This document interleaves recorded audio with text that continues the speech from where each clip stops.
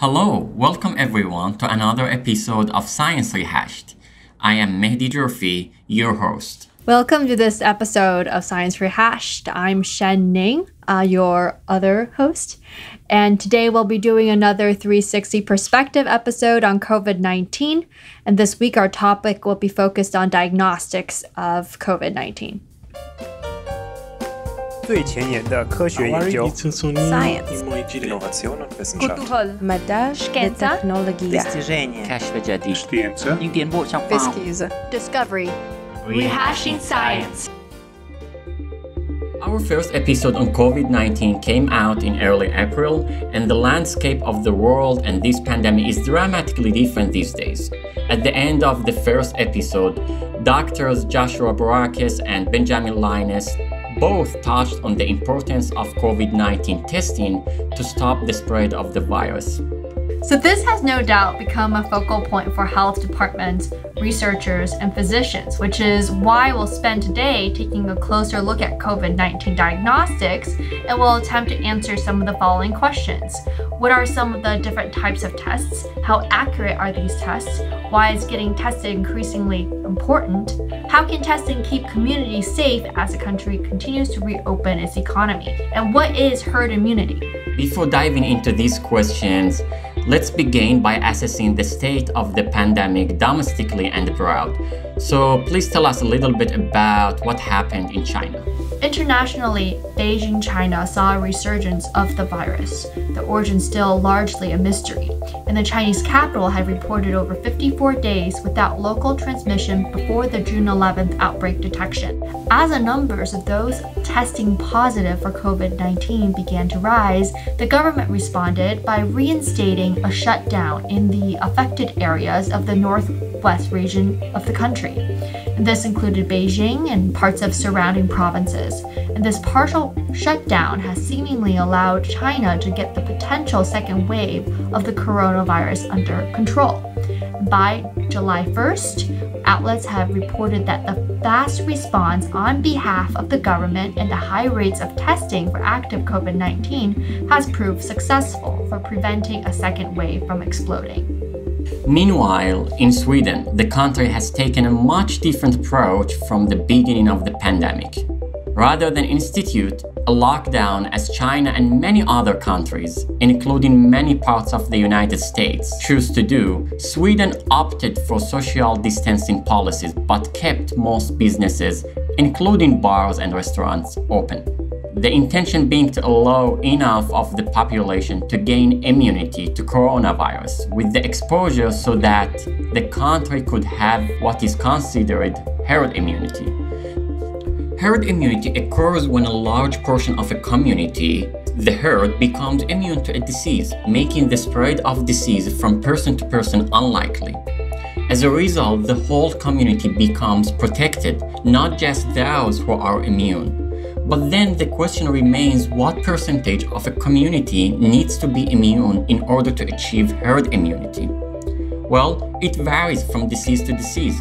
The more contagious a disease is, the greater the portion of the population that needs to be immune to stop its spread.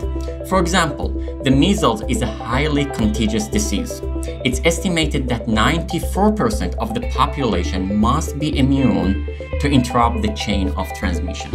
While the country has not faced a situation similar to Italy's, with devastating consequences of hospitals being overwhelmed, many have criticized this approach. In late May, NPR reported that Sweden's mortality rate may be higher than the US, and since that time, a number of studies have come out with research supporting this statement. Additionally, Sweden's immunity hovering around 20% is far from the necessary 60% required for herd immunity. As testing continues to become more available and implemented, scientists around the world will be able to determine whether that percentage of the population reported as having immunity to COVID-19 is higher. Regardless, that number is far from herd immunity, as Sweden had hoped when it decided to risk higher mortality rates in favor of speeding up reaching herd immunity. Within the United States, New York and California, two of the coronavirus epicenters at one point, are having different experiences. While California was one of the first states to institute a shelter-in-place in response to the coronavirus, New York established its shelter-in-place orders days later, which could have been the key difference in the following weeks. New York is now in phase 3 of reopening, and according to New York Governor Andrew Cuomo, has effectively flattened the curve. California was also reopening, with some bars, salons, restaurants, and movie theaters reopening for indoor business. However, the state has seen a spike in coronavirus cases in July. In response, California Governor Gavin Newsom has walked back some of the allowances, and the state is now trying to regain control of the pandemic by further staggering the reopening. And all the while, scientists across the country and the world are figuring out how to get accurate numbers for population immunity and determining which COVID-19 tests are reliable and ready to use. So a diagnostic test can show if you have an active coronavirus infection and should take steps to quarantine yourself or isolate yourself from others. And currently there's two types of diagnostic tests which can detect the virus. One, the molecular test that can detect the virus's genetic material. And then there's also antigen tests that can detect specific proteins on the surface of the virus. The Sabeti lab from the Broad Institute has made some of those breakthroughs by inventing a diagnostic chip. We had to work openly. We had to share and we had to work together. And we have to do that. We all have to demand that of ourselves and others, to be open to each other when an outbreak happens, to fight in this fight together. And let us not let the world be defined by the destruction wrought by one virus, but illuminated by billions of hearts and minds working in unity. Thank you. This was the talk given by Dr. Perdis Sabeti at TEDwoman in 2015. Dr. Perdis Sabeti is a professor at Broad Institute at Harvard and MIT. In this talk, titled How We Will Fight the Next Deadly Virus, Dr. Sabeti talked about the battle against Ebola virus. Who would have imagined in 2015 that in 5 years, the world will be paralyzed by another deadly virus called COVID-19? However, Dr. Sabeti predicted one thing right. To fight this battle, scientists all over the world has worked openly and worked together to study how to detect the infection, how to treat the infected, and how to prevent its spread further. Right before the COVID outbreak, Dr. Sabeti's lab designed a chip that accelerates virus detection using very novel CRISPR technology. We will learn today how their discovery can help fight the COVID battle. We spoke with two scientists, Cameron and Sherry from MIT labs. Yeah, so I'm a postdoctoral fellow in Perdis Sabeti's lab, and I've been spending the past couple of years developing CRISPR-based technologies for detecting and destroying RNA viruses. And in about 6 months, I'll be starting my own lab at Princeton University. My name is Sherry Ackerman. I've been working as a postdoc in Paul Blaney's lab. He's in the bioengineering department at MIT and work at the Broad Institute. And I actually just wrapped up my postdoc and have now started a company based on some of the technology that I was working on in that lab. Dr. Sabeti's lab has been a part of the group in Nigeria who diagnosed first cases of Ebola in Sierra Leone and sequenced virus genetics makeup. How do you compare the Ebola outbreak with current pandemic with regards to trajectory, awareness, and containment of the spread and challenge, as well as financial perspective? Really, with Ebola, diagnosis was a lot easier in a certain sense because the symptoms of Ebola are very obvious and the viral titers are extremely high. When someone gets sick with Ebola, you know it.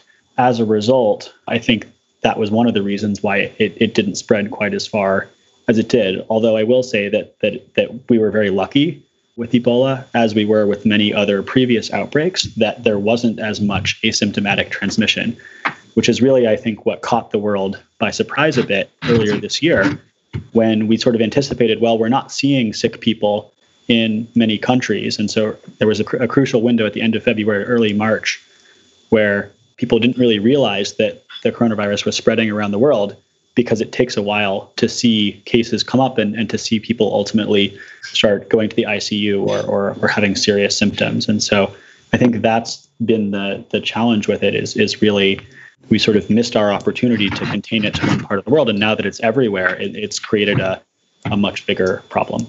We know that Dr. Sabati's lab uses the CRISPR technology as a diagnostic and therapeutics tools for a while. Can you briefly explain what is CRISPR and why we're using CRISPR for diagnosis for COVID-19?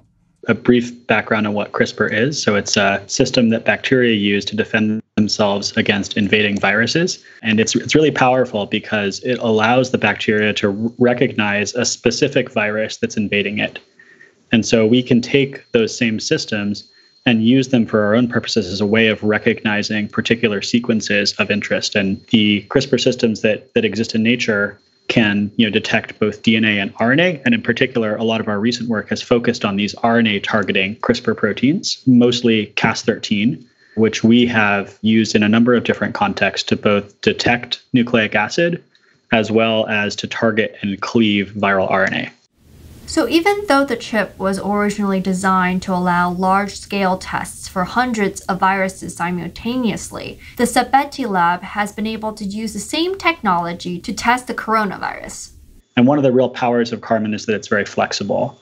And so you can easily use it to go after different sets of viruses or other pathogens simply by redesigning the CRISPR RNA sequences that you want to use to target the specific viruses of interest, as well as the primers that do amplification. And so what we did sort of in response to COVID is really a bit of that work. So we made a very small panel against 6 different coronaviruses, including SARS-CoV-2, but also the original SARS, MERS, and a handful of other human coronaviruses. So what's the advantage of this technology, and how does this chip help us prepare for future virus outbreaks?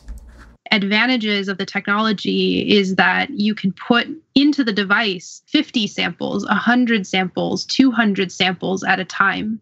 And so really the ideal use case for this technology might not be being in your home where it just needs to be, you testing yourself, but rather being part of a larger lab facility that would allow the throughput of that facility to be much higher. And then the facility would be getting not just the answer to do you have COVID or not, but actually what do you have? If you test negative for COVID, it would be really helpful to doctors and to public health officials to know, okay, it's not just that you didn't have COVID, it's that you do have influenza or you do have some other virus. And being able to get all of those answers at the exact same time on hundreds of samples at a time would change the way that we think about making decisions around public health, related to viral infections. Imagine if we have a 10-plex or a 20-plex test that tests for all of the respiratory viruses that we know exist. And all of a sudden, we start seeing a group of infections in a specific city where everybody is testing negative for everything on the panel. Well, that's weird. We don't usually see that. We can usually diagnose a respiratory virus infection.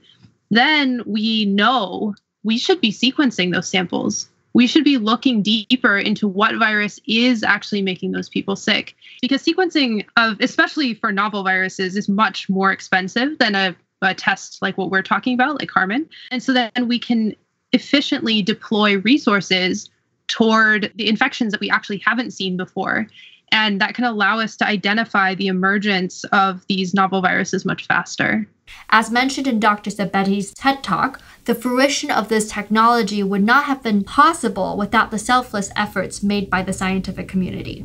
While scientists are already sprinting to develop technologies for the detection of future novel viruses, we need to match the pace of the evolving information of current novel outbreaks with global exchange and access to information, reagents, and genetic materials. To start the very first experiments on the research and development of novel diagnostics, therapeutics, and vaccines, scientists rely on the DNA sequence of viral molecules. The more information that is generated, the more demand for the genes that encode that toxic viral building block. To study these genes, researchers make use of a standard tool called plasmids.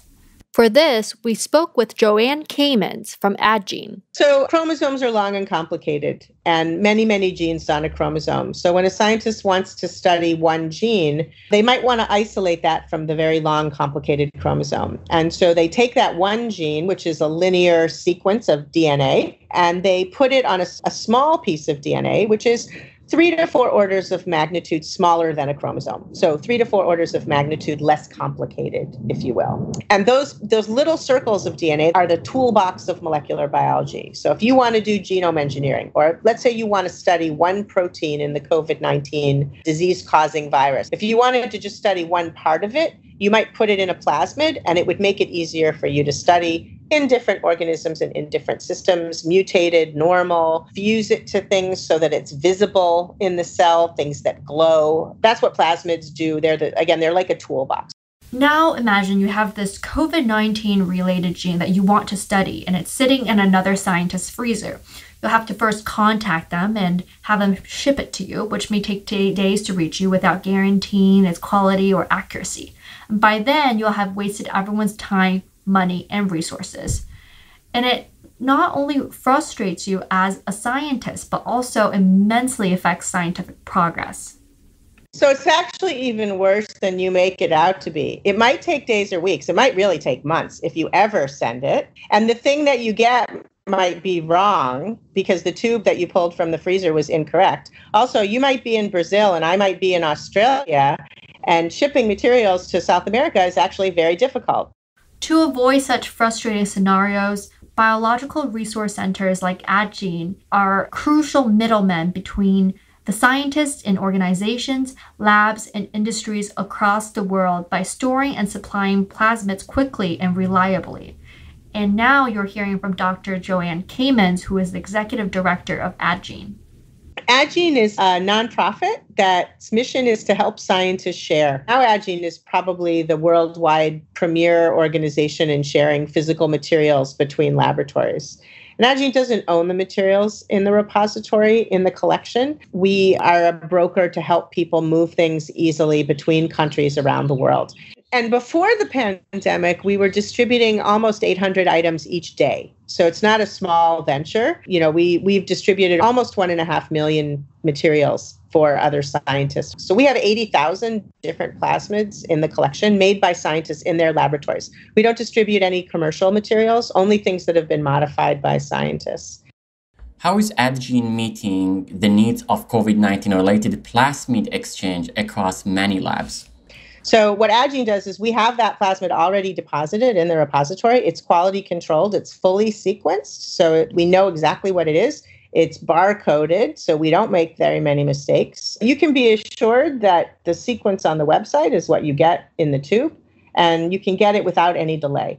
So it has accelerated research tremendously because the scientists studying COVID-19 related viruses, SARS-CoV-2, SARS-CoV-1, other coronaviruses, they deposited with Adgene very quickly. They understood the need for these materials and really stepped up to the plate, if you'll excuse the expression. They came forward and said, we know Adgene needs to have these right away because we need to get them out to the world as quickly as possible. So far, we've distributed almost 6,000 COVID-19 related materials in the last 8 weeks or so. I think this is fascinating. Global information sharing and accessing like genetic sequences, reagent, and even like data within research community has gained importance more than ever in this pandemic, where knowledge on virus is really evolving on a daily basis. The pace of science is extraordinary. The things that people are depositing is really, it's unfathomable almost how quickly the scientific community has just gone. And labs that weren't working on COVID-19 or working on coronaviruses but had knowledge of this area completely pivoted the work they were doing. We've shipped to 53 different countries just COVID-19 Many plasmids could be used in COVID-19 research that are not directly related to the SARS-CoV-2 virus, but those are ones that we have deemed specific to the virus. By the way, I want to say many universities have stepped up as well, and some labs have been incredibly productive in creating materials quickly. Within days, it's just incredible. And many of those scientists called us and said, we're sending them, they're open, everyone should get them, industry, academia, get them out. And these materials are rapidly moving. So, for example, the ACE2 receptor, which is the protein that is thought to be probably the primary receptor for the SARS-CoV-2, we've already sent that to over 300 laboratories, just that one plasmid. Wow. Right, and spike protein from SARS hundreds of times has already gone out. And are these plasmids available freely or at lower cost? They're available at a pretty low cost. So it's $75 a plasmid. In addition, Addgene is able to ship things to people that can't afford it if they reach out to us and let us know that they can't afford to pay that fee. So specifically in non-industrialized countries, we frequently get those requests and we're happy to be able to fulfill them. We want materials to flow very freely, and the idea is to make them available to everyone. Addgene's mission is to help everyone share. And so one of the reasons for making these materials accessible, the intellectual materials, is for people in non-industrialized countries where science is harder to do with fewer resources. Indeed, this is a very noble mission that everyone needs right now. Speedy sharing should not compromise the authenticity of the plasma being shared.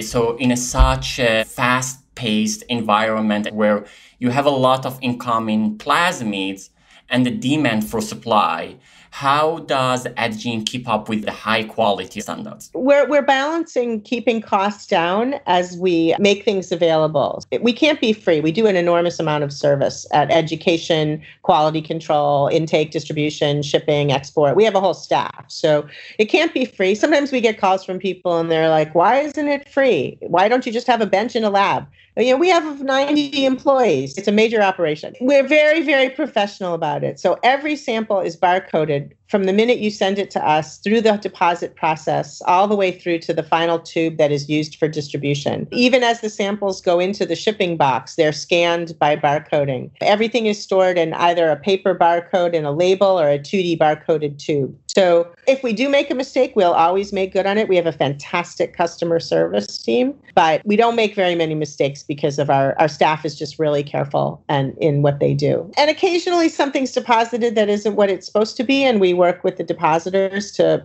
make sure that what we put online, we know what it is as best we can. And how much time does it take typically after the new either COVID-19 related plasmid or other genes is deposited to being available for distribution? Yeah, the Addgene is really working so hard to get high priority COVID-19 deposits right now. It takes us anywhere usually from 4 to 5 weeks. They've been bringing out some of these materials in less than 3 weeks, from getting the plasmid, transforming it, doing quality control, creating stocks, making sure the data are correct, and then publishing it. Sometimes even faster. So we have a quality control process that involves a technology called Plexwell from the company Sequel. It's a next-gen sequencing platform that is particularly suited for plasmids and small DNA, not genomic DNA. And that takes a little bit of time to go through that process and the analysis, of course. So we do it as fast as we can. And you probably prioritized COVID-19 related plasmid sharing in the past few months. Has it affected the resources you provide for other research? Not too much. Our software team kicked into gear, and our product team, and started making modifications in our inventory management system so that we could immediately flag people who were depositing or requesting COVID-19 related materials. And so those things are definitely getting more attention and moving faster, but we've been able to keep enough staff on site that other requests are not being ignored. Deposits are coming in, materials are turning around, and we're getting parts of the world that have been open for a while, like Asia, Korea, China, have been doing almost normal levels of ordering for some weeks now. So both COVID-19 related materials and other materials as well. So can you talk about your partnership with Ginkgo Bioworks and how it will help to leverage the COVID-19 research? I will, full disclosure, one of Adgene's founders works at Ginkgo. One of his founders is still at Addgene as well. So it's a close partnership, and they're very entrepreneurial and innovative. They're the founders of Addgene. They're always thinking about innovation, and they immediately rose to the charge. We had to close the company for a couple weeks while we figured out how we would work under the pandemic situation, but we were only closed for about 2 weeks. And right at that time, they started thinking about, we need to speed up this research. It needs to be fast. The world is suffering. How can we do that? And Ginkgo is an enormous foundry. It's a synthetic biology company. I don't know if you're familiar with them. They do amazing synthetic biology projects, the forefront of gene synthesis and organism synthesis, if you will. So they right away said, let's take the foundry, it's a factory essentially. Let's take the foundry and let's make plasmids that scientists need. We can guess what things that they'll need to study this virus well based on past research and what's popular in the scientific community. And we'll just start making stuff that's open, no restrictions. Anyone can get it. They sign paperwork through Addgene, but it's for record-keeping purposes. It's through an open MTA, but there's no restrictions on use for these materials. They're fully open. And so they just started powering up their machines and powering through the synthesis, design and synthesis, automated and rapid. And Addgene, as quickly as they could make the plasmids, we're getting them on site, sequencing them, and getting them out to the community. The company Ginkgo Bioworks synthesized an enormous collection. They're in the process of synthesizing thousands of plasmids from the SARS-CoV-2 genome, genes fused for expression in different organisms and with different tags and different fusions. So again, essentially a COVID-19 toolbox for many, many purposes. And they've been synthesizing those, and they're open to both academic and industry requesters. So people in universities and people in companies. It's a completely open collection. We're getting those online as fast as we can. So they come in, we quality them, and we get them online. And we've already distributed dozens of those to the community. And I'm sure it will be more as more things are going online with the collection. This is outstanding. Other than being a plasmid repository, Addgene has been a crucial educational resource to many scientists. What are your efforts to provide educational resources for scientists studying coronavirus and other scientists?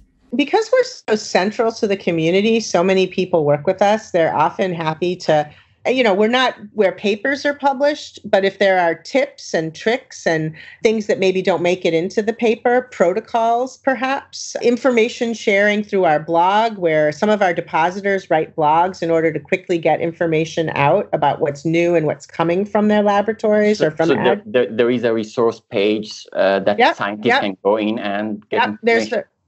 There's a resource page that links to all of our protocols, information, searchable tables of all the materials so that you can find what you're looking for.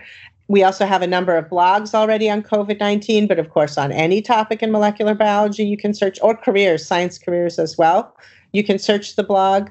Our Addgenes love to provide this material, as does the community. So it's really crowdsourced backroom knowledge, all the stuff that's going on behind the scenes with tools in molecular biology. We have an enormous amount of traffic of people coming just to learn our YouTube videos, our blogs, our protocols, and we're constantly serving that material from depositors and from the Addgene scientists themselves. They're super interested in making that available.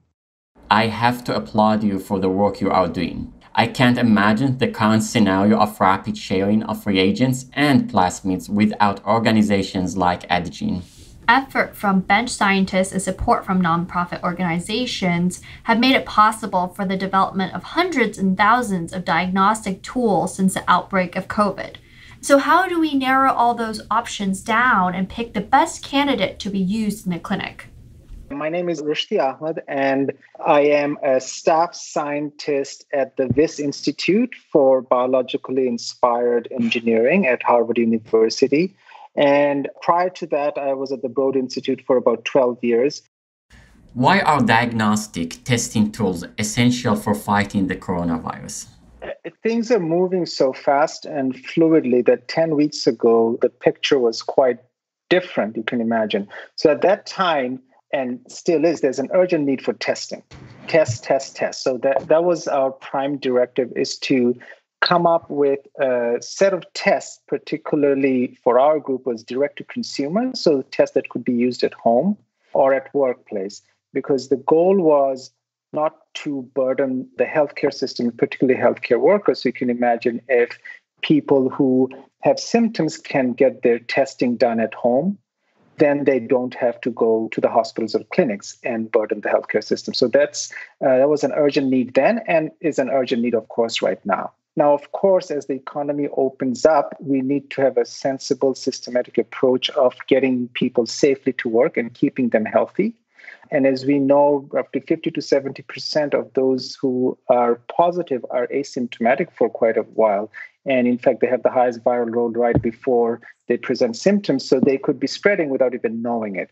Therefore, one of our goals to keep a workplace safe and our homes safe is to have enough abundant testing. So it all starts there. If we could test them at home or at workplace, and it doesn't exist because the FDA hasn't yet provided authorization for any of these tests to be used at home or at work. It has to be supervised.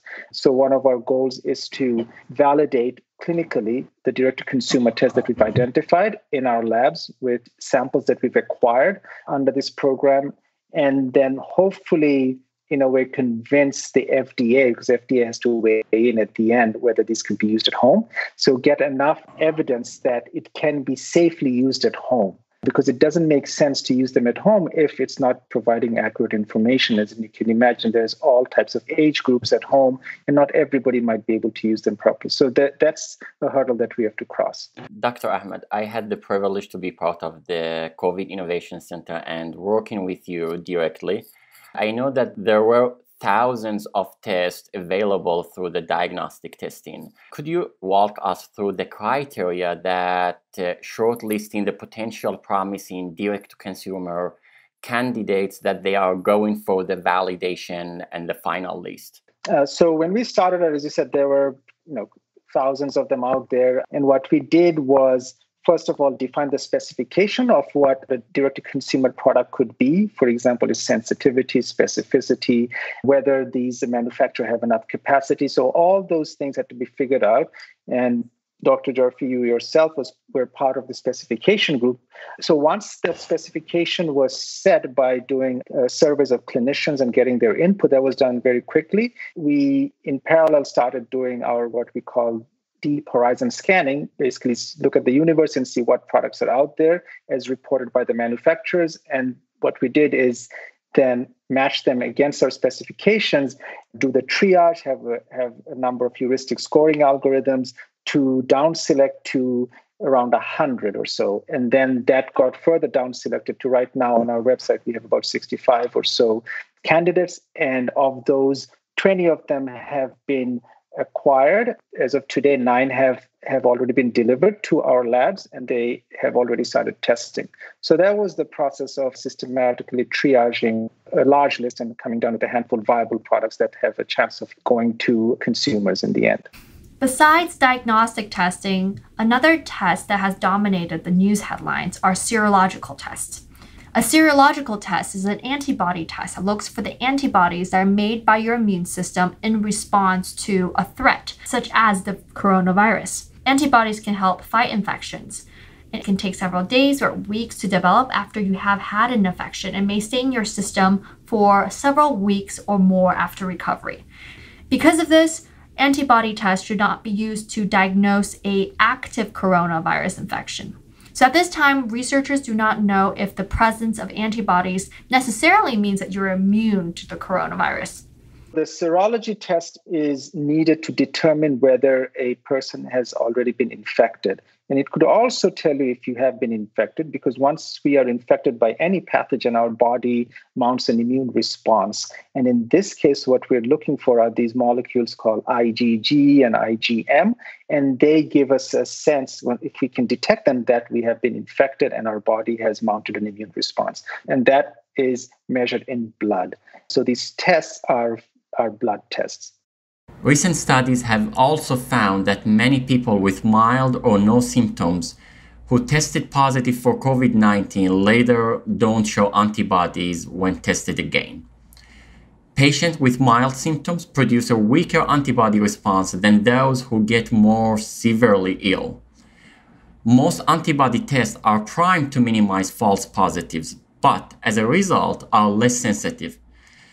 So how effective are antibodies against the COVID-19 and how long can it last? Most recent data here, it's showing with COVID-19 that there is some immunity, but again, more studies are needed to see how long lasting it is. It's only been 6 months.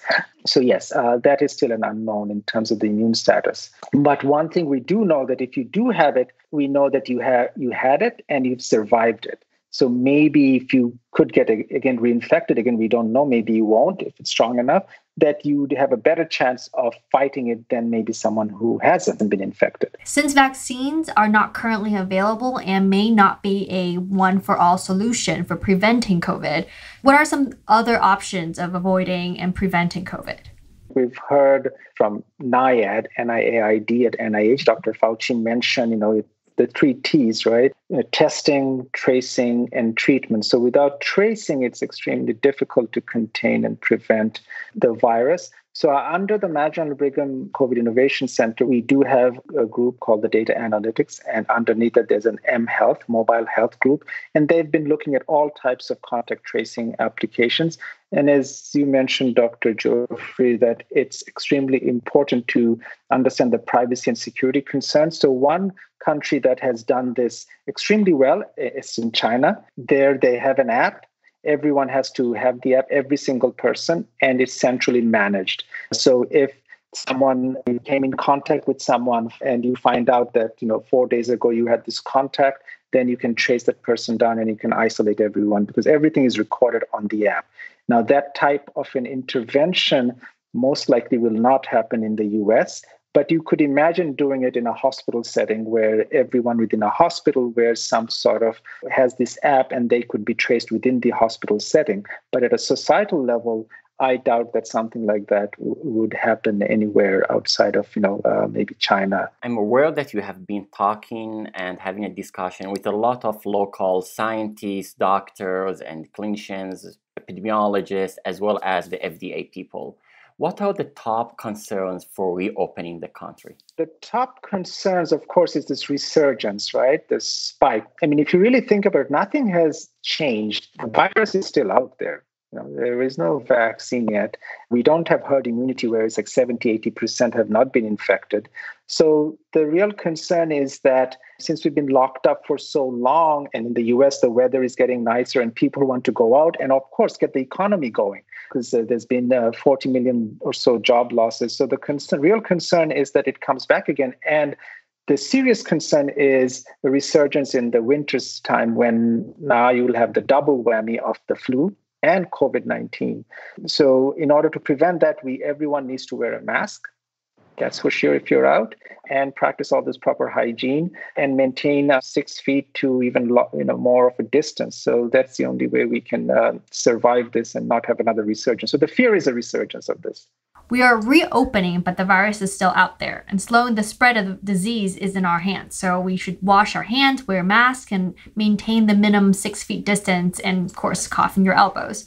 And we can contribute to the painstakingly global effort of scientists from labs like Sherry and Cameron, public health officials, hospitals, resource centers like Adgene, who have come together for one mission of curbing out COVID-19.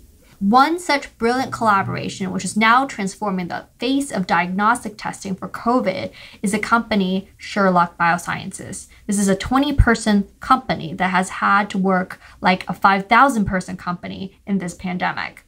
Sherlock Biosciences was founded in 2019 to develop rapid, easy, affordable, and accessible diagnostic tests for infectious diseases using the CRISPR technology that Sherry and Cameron mentioned before. And within a year of its establishment, it received a FDA approval for a CRISPR-based COVID-19 test called Sherlock under emergency use authorization. So Sherlock, the acronym, describes our CRISPR-based platform, and it stands for specific high-sensitivity enzymatic reporter unlocking. We were quite pleased to see that we had 100% sensitivity and 100% specificity. This is Rahul Danda, the CEO, president, and co-founder of Sherlock Biosciences, who has been in the field of diagnostics for over 20 years. Rahul, congratulations to you and your outstanding team for being the first ever group to receive the FDA authorization for a CRISPR-based diagnostic test. So this development is also unique in that the first FDA-approved application of CRISPR is not for gene editing or for therapeutic use, but for a diagnostic purpose. Could you please tell us a little bit about this diagnostic test? So the test itself is CRISPR-based, as you point out. CRISPR, as many know, is clustered regularly interspersed short palindromic repeats. It's a method that has been really highlighted for the simplicity it has for gene editing and therapeutics for certain. I think what has been really valuable to us is that same robustness that makes it very exciting for therapeutics, that ability to cut, copy, and paste in gene sequences, is also an incredibly powerful diagnostic tool. And so the tool that we're launching as a kit is a very sensitive diagnostic system that can identify COVID, or really the SARS-CoV-2 virus, in a faster and simpler way than I think is being done today through most molecular methods. So it works fairly straightforward. The RNA virus is copied, and then we use CRISPR to seek out the sequence, and the guide RNA that attaches to the CRISPR molecule will hybridize to the sequence if it is there, activate the CRISPR molecule, and that molecule will then go through a process that generates a fluorescent signal.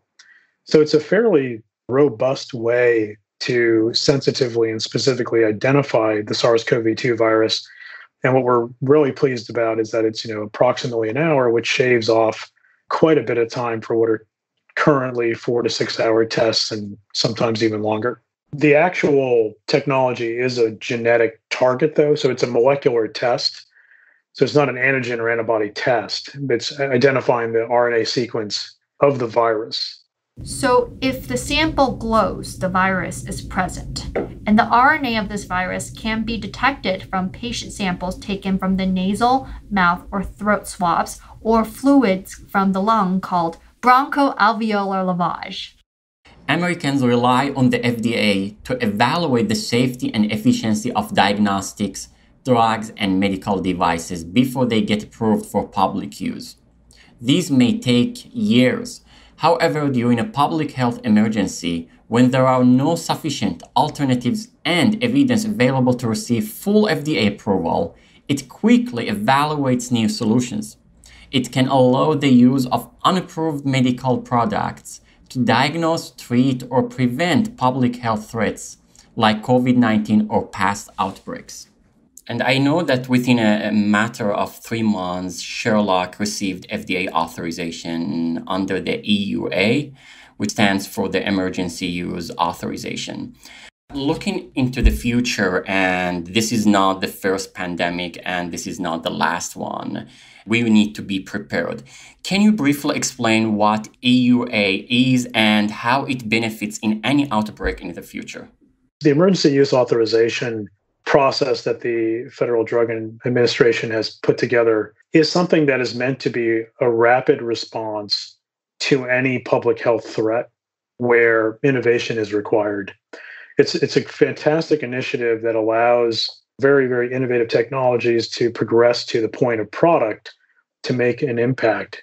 And the way that they did it for COVID, and that I anticipate the FDA will do it for other outbreaks, which, let's hope don't happen, but we should be prepared for. They set aside a very specific protocol that approximated with some confidence all of the very extensive studies that normally would take years, and created proxies for that in terms of the methods that are used to validate the test. And so they put out a very, very comprehensive guidance on how it is one can pursue testing to prove the test is valid. What they also did that many don't hear about is they made themselves incredibly available at the FDA for any inquiry. And we experienced a less than 24-hour turnaround time for any inquiry we sent their way. And so we felt as we went through our FDA validation studies for the emergency use authorization that they were a partner. They helped us answer questions that were coming up as we were planning our work. They guided us towards the most effective way to generate data. And I expect that will be maintained in any of these similar scenarios that may occur in the future. Indeed, that is incredible. And the next important point that I wanted to discuss here is that the development of a diagnostic test is only a part of the testing challenge. Scaling up its production and distribution is another challenge. And we asked Rahul about Sherlock's plan of setting up the required infrastructure to make this test possible. So you're hitting on, I think, one of the most important and overlooked parts of product development. One of the incredibly valuable things of the CRISPR platform is that it is very robust and programmable. And so when we talk about pandemic response, having something that could be easily developed into a test is at the core of our ability to respond. However, if you don't have the infrastructure there to make that test scaled for manufacturing availability, then you're wondering whether you heard the tree fall in the forest. And so we really do need to do those things. And as a company like Sherlock, or a company of Sherlock's size, and our stage of development, which was less than a year old when we took this project on, it wasn't something where we were going to scale manufacturing. When I think about the amazing accomplishments that the team made, the technology is the one that's most obvious to identify.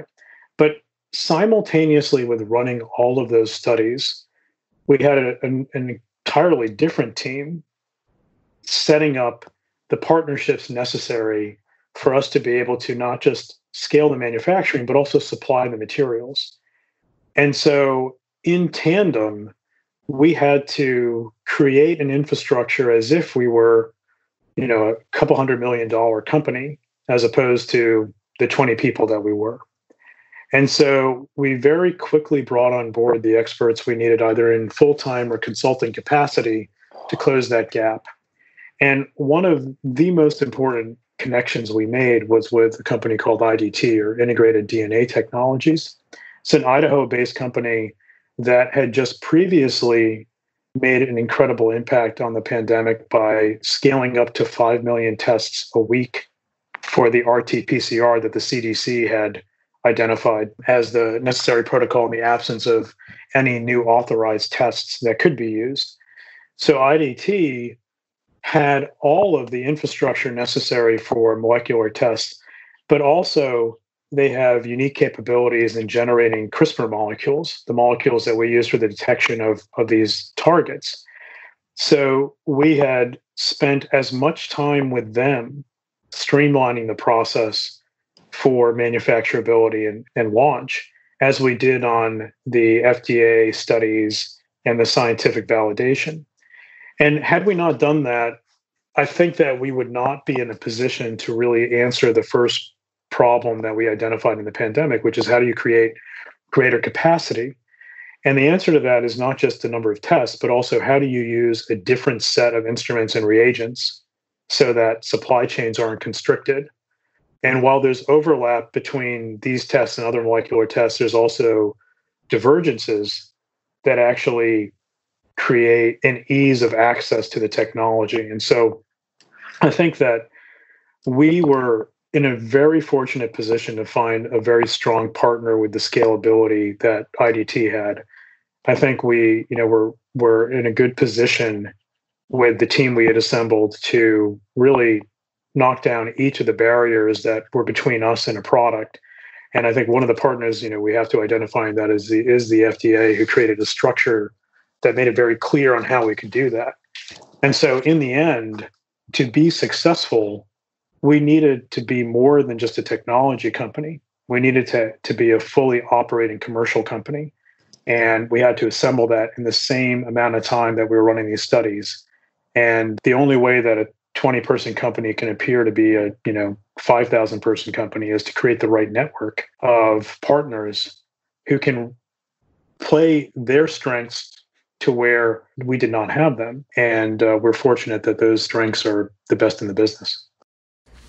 That's really impressive. So Rahul, now the economy is reopening. People are going to offices, restaurants, schools.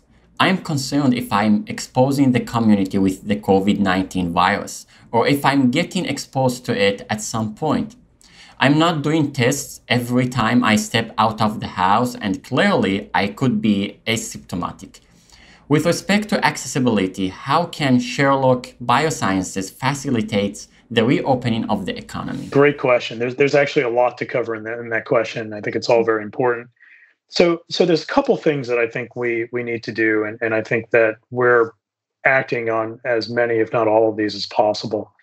So in terms of this first product, it's more of a high throughput test. I think, when we first saw the pandemic break out, one of the issues we saw as a nation and as a global healthcare system was that access to testing was limited. And higher capacity for testing seemed to be the immediate need. And so we launched this product to satisfy that need.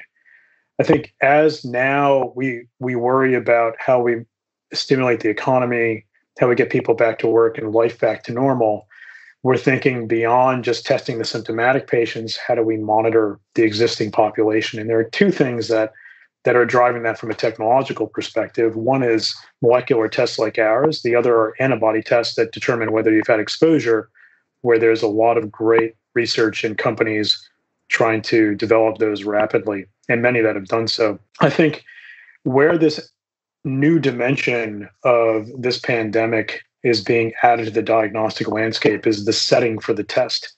And so as we think about being able to reopen everything to the scale that we want before a vaccine is present, I think things change when there's a vaccine. But while we work towards managing the pandemic at a time of active viral spread, the things that we need to do are decentralized testing. The first step on getting to full decentralization is placing these instruments and cartridge-based tests for rapid turnaround time in easily accessible locations or in high-risk locations like long-term care facilities, or on the easier accessibility side, pharmacies and grocery stores, urgent care. But I think to really drive towards full management, what we want are at-home simple tests.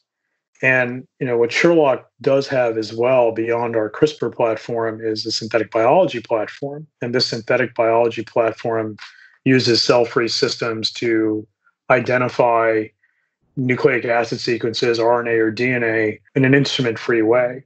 Now, we think we can also deploy CRISPR this way, but there would be some instrumentation involved. And so the more rapid path for us to get towards a solution to the pandemic is to take our synthetic biology platform and drive that towards a COVID solution. And so we feel at Sherlock, even as an earlier stage company, we do have the mature technologies, and I stress technologies because we need more than one, to identify the virus in patients who may be in a high throughput location like the hospital, a more decentralized location like the grocery store, or to really manage the spread of disease and keep people home and away from others to spread towards. We can do that within the home. And the good news is that Sherlock Biosciences announced their partnership with BinX Health to make CRISPR-based COVID-19 diagnostic tests available at decentralized settings without the need for additional instrumentation. This would make on-the-spot decision-making possible for COVID-19.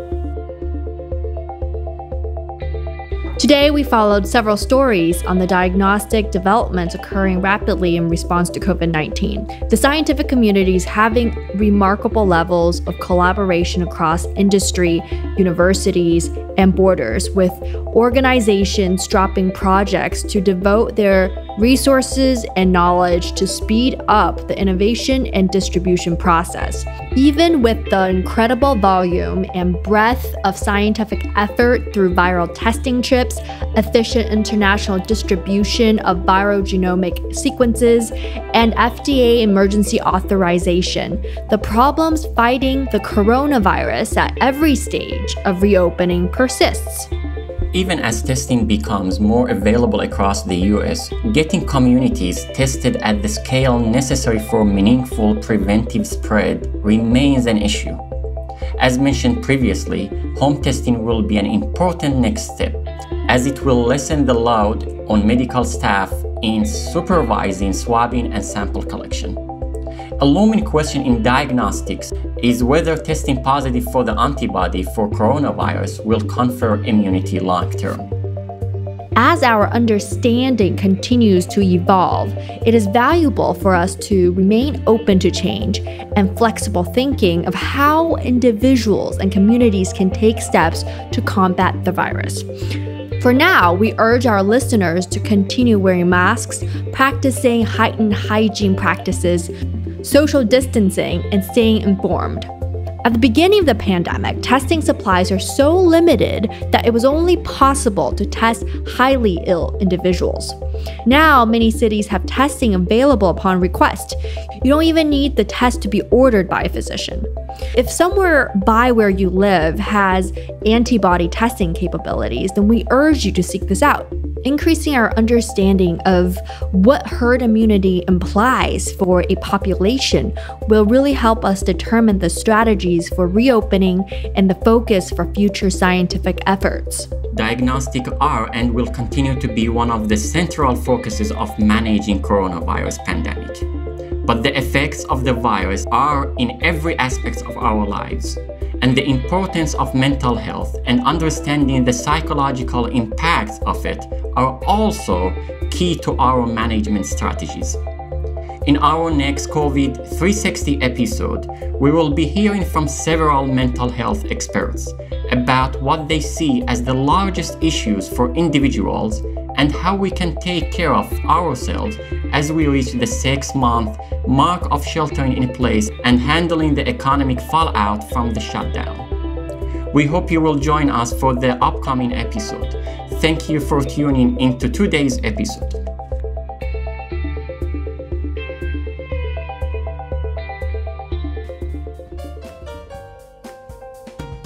Thank you everyone for listening to another episode of Science Rehashed. Thank you to Dr. Rudy Tenzi for providing us with the music for our intro. You can find us on Facebook, Instagram, or Twitter. You can also visit our website at sciencerehash.com. We would also like to thank all the members of Science Rehashed who contributed their time in making Science Rehashed possible. This includes our writers, Madura Lolikar and Kara Brenner, our marketing director, Carla Diavanzo, our sound editors, Tavi Pollard, Jared Warsoff, and Sophia Nastri, our assistant, Rebecca Solison, our creative director, Emma Brand, our producer, Shuang Zhang, and our business development director, Vici Lo. Our show is available on Apple Podcasts, Spotify, and Google Podcasts. Please subscribe and recommend our podcast to your friends, and send us your comments and feedback. Thanks for listening.